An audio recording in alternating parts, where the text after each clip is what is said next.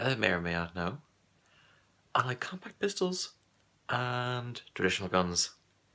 So for today...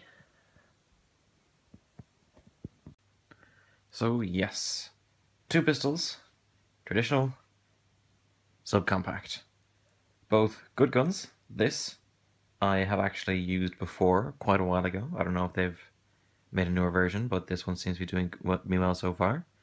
And this is a long sought after piece for me. I've seen the HFC one. I do like it. CO2 I find is much better in Ireland than green gas, which is what these two are. But the main thing that killed it for me is the magazine is very bulbous. It looks weird on the KWC one. And the other thing is that the bolt does not stay open on it. Those are two things that killed me, because as a gas gun user, as I will now, just for the next few seconds, scroll through a list of all the gas guns I've used. That should be it. Having the bolt lock open on a gas gun is a lot more important than it would be an electric gun. Mainly because gas costs money. And if you're wasting gas in empty shots without realising it, especially let's say if it's dim, or if you're indoors, you don't know if it's hitting off anything, or if you're outdoors and let's say you're using darker BBs because you're using a gas sniper or whatever, not knowing when you're empty sucks. So that's why I went for the WE one for this pistol, and this has always been a nice subcompact. I like small pistols, I have big hands, and just having something that fits just like that for me is important, because I just find it more comfortable than holding a modern, really long pistol. I don't mind the traditional ones because, well, they didn't really have any better ones back then that were really worth a damn. Thus why this big ol' honkin' beast came along. But interestingly, this is not actually based off the German version. This is the Chinese version. Mauser, the C96 was the original one. That was semi-auto only. Did not have a detachable magazine. Fed by clips through the top. So you lock it open like this, put a stripper clip in, push the BBs down, and off you go. During the late 1920s, early 1930s, when the Chinese Civil War started becoming more and more of a thing, the Spanish was actually one of the big ones. The Astra, I believe that was Spanish anyway, started creating C96s in fully automatic. And in China, there was always a big market for these pistols because the different loopholes in the laws. Pistols weren't counted as military firearms, they could be imported, but you could have the stock with them, which basically made them carbines. And so you can actually find a lot of real-world fake copies of this gun. Which is why when Mauser finally decided, wait a minute, these fake companies are actually making more money because they're making an automatic version of our gun. Let's make an automatic version of our own gun so we can make more money. And so they were imported into China, and you can see sort of Chinese, I think the Chinese, basically Ministry of Defense symbol, and some other markings on this side, which from what amount of research I've done are fairly accurate. It was also why you don't find the box on this side with Mauser. So, first off, I am going to review C96 and then move on to the WE PX4 Bulldog. So, the WE M712 is pretty much exactly what you'd expect from a M712. It is C96 with full automatic fire. Again, this is green gas, so I'm going to quickly fill it. Yeah, so it has a 20 round box magazine. Slap it in. Jars are ready to go. And interesting on this one, this was before slides were really a thing. So you're thinking, oh, where's like the bolt release or the slide release? There is none.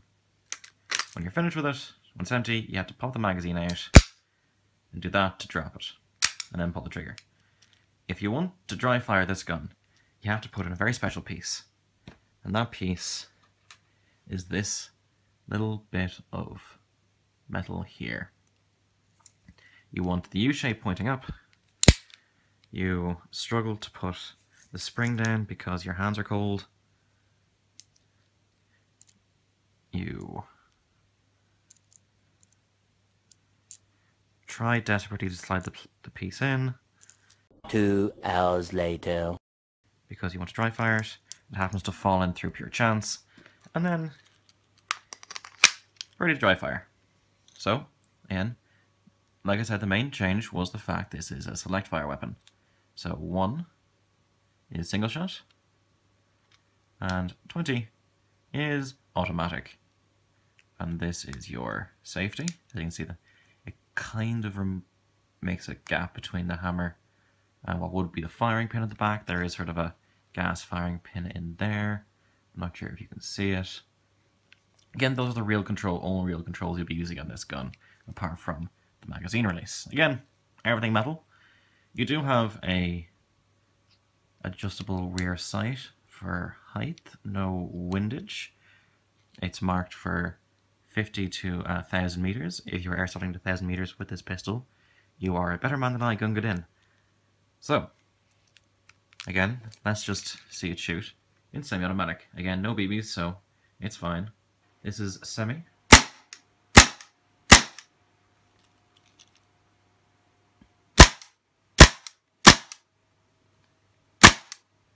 So it's a fairly strong kick. I do have to say though, this is really impressing me in terms of gas efficiency. When I first went into SG Airsoft to pick this up, it was cold. It was freaking cold. And it still went through a magazine, full auto, like a dump, of full magazine dump, with no flaws. I was told that there may be 1 or 2 venting issues, but I haven't come across those yet. So, again, that was single fire. Now you push this button in. That's something that most people actually, not most people, some people don't actually get. You have to push that button in and then rotate it around. Still has a lot of the factory grease in it. That's fine with me. And then you have automatic. Now this rate of fire is quite impressive.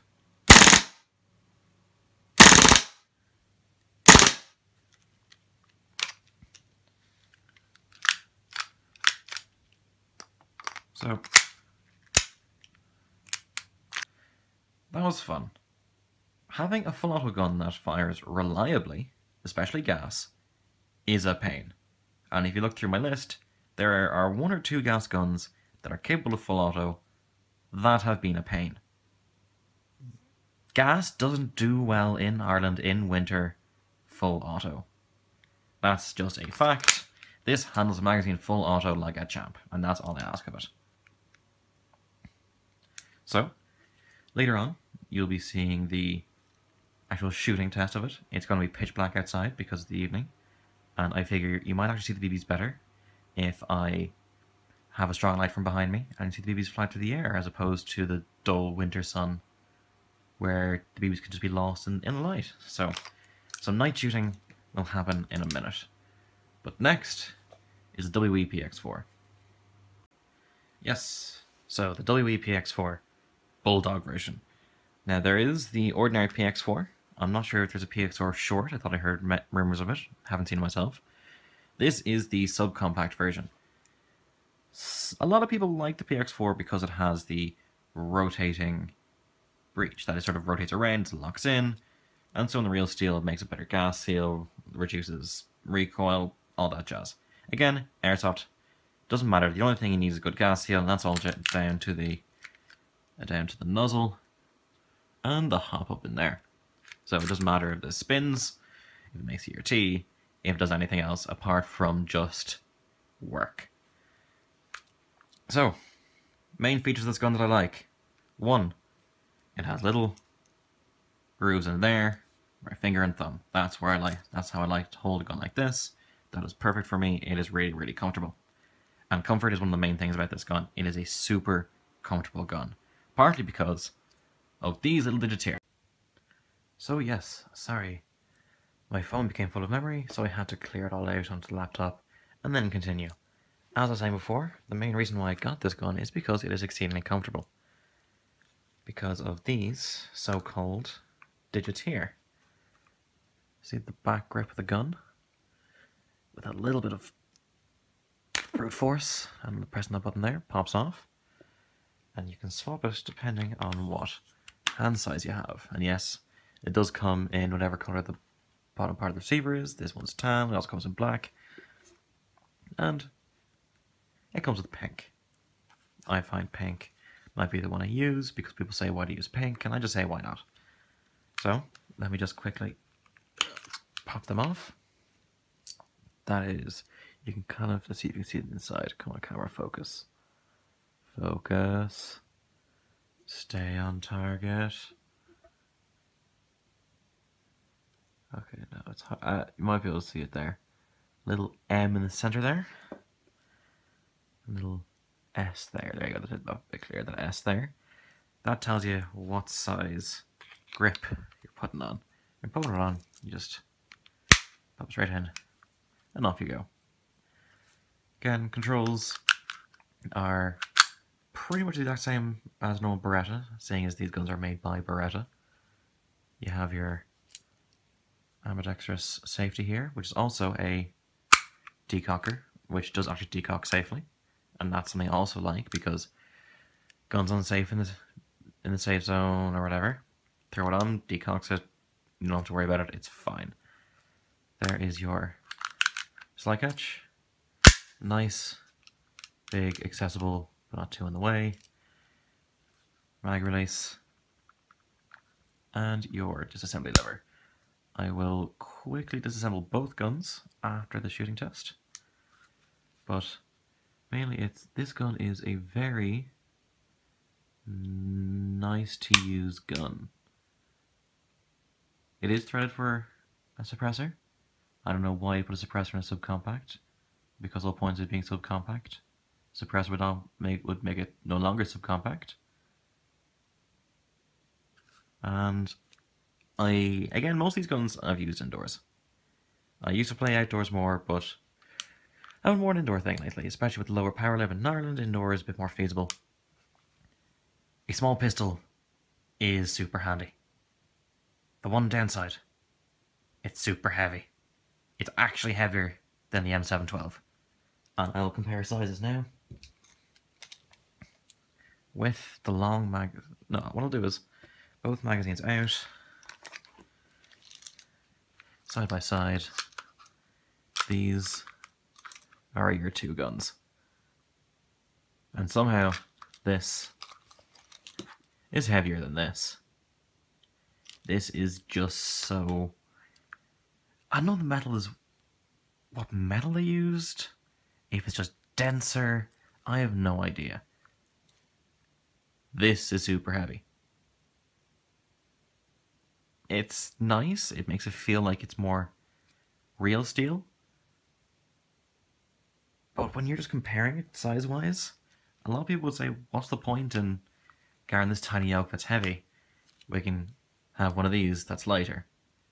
And it's just convenience. Like this I can throw into pretty much any old pocket in my uniform or any old pouch, and it's there ready. Good luck trying to get a nice black tactical holster for this thing. Unless you go for an SMG holster. But even then, those things are horrendously big and just get them. So, yes, apologies for that. Same thing happened. But this will be the end of the mini talking bit. Now we're going to go to the shooting bit, where I'll shoot both guns with a light behind, so hopefully you can see where the BBs travel to. A little bit of slow motion as well. I know some people like slow motion, some people don't, but I do, so there you go. So, out to the garden. So, before I start shooting, just to know that I did manage to find some tracer BBs. I'm going to run across the light here to show you. Let's get a little bit more of the light in there to show you a bit less terribly. There you go. Some nice glowing BBs would help you out. So, let's get shooting.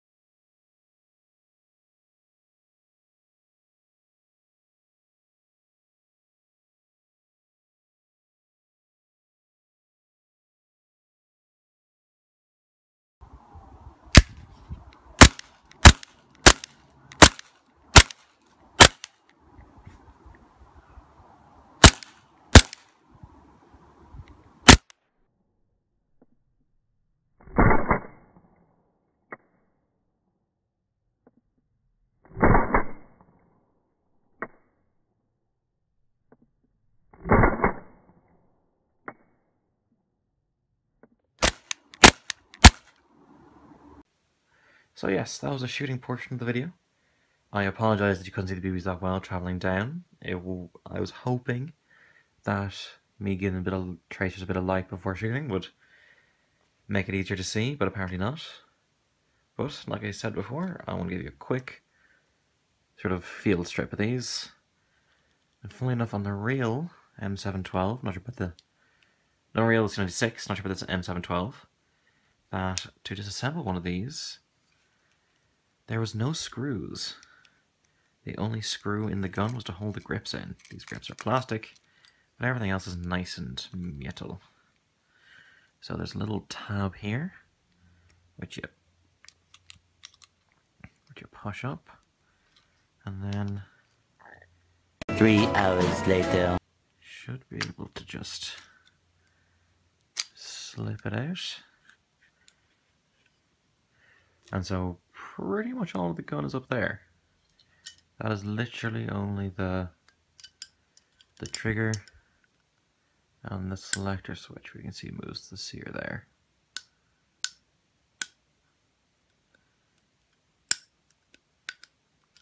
And the top has everything else. To put it back together, you just line up 2 rails there and push it all back in.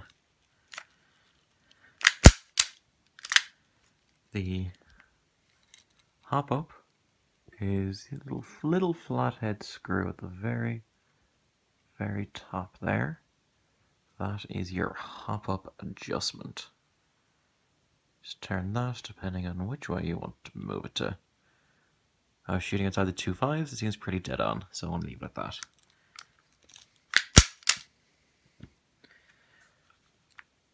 As for the Bulldog, cock it, turn the lever down, pull it out, slide forward about halfway, and it pops off. Standard GBB pistol. Your little hop-up wheel is there. Then you just turn it counterclockwise for hop up, and put it back together. Put it back along the rails. Put it back and lock the slide up. And now what I actually find easier is you turn this back before you have to wiggle it around a bit. There you go. And it goes in. Because you try to push it in normally, it kind of gets caught. But there you go. So yes, this does come with a stock. It only comes with the 1 magazine. You can't get smaller magazines, 10 round magazines. This one comes with a small, I think 15 round, and a 20 round magazine, plus a little grip extender for the longer magazine, so you aren't kept holding a magazine in between, sort of there. It actually comes with extra rubberized grip. So that's really the quick rundown of the 2 guns. I'll post a link for both of them in SG Airsoft down in the description below. Actually, I might put an annotation here and here for the respective guns. So thank you for watching, and hopefully I'll be able to do more videos for you soon. Bye-bye. Oh yeah, and as a side note, I've been using this stock as a camera base for the video. Works well. Although, if you do put a gun in it, it's a fairly nice club, isn't it?